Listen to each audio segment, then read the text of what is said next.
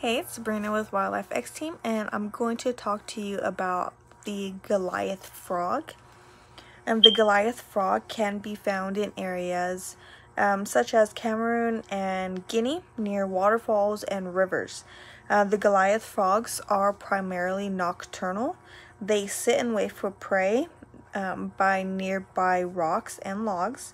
Their diets consist of primarily bugs, small crustaceans, other amphibians, and even fish.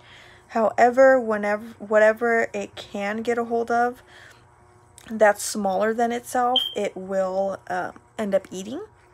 The female of the species is smaller than the male, which is unusual regarding frogs.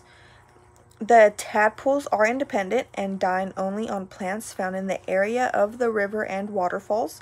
Their backs is covered with green and the underside is yellow-orange. Goliath frogs possesses excellent hearing. Their skin can come in a variety of arrangement, allowing them to blend in with environment as effective predators as well as escape from predators. With its huge bulk, the Goliath frog can still leap a distance of 10 feet.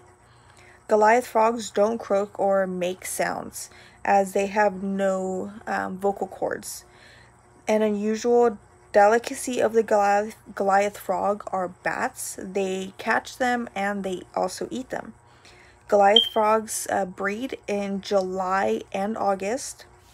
It takes about 3 months for the tadpole to develop into Goliath frogs, and they reach maturity at 10 and 12 months. They don't breed well in captivity and are difficult to keep alive. However, they can live to be 15 years old in the wild and over 20 years when they are held in captivity.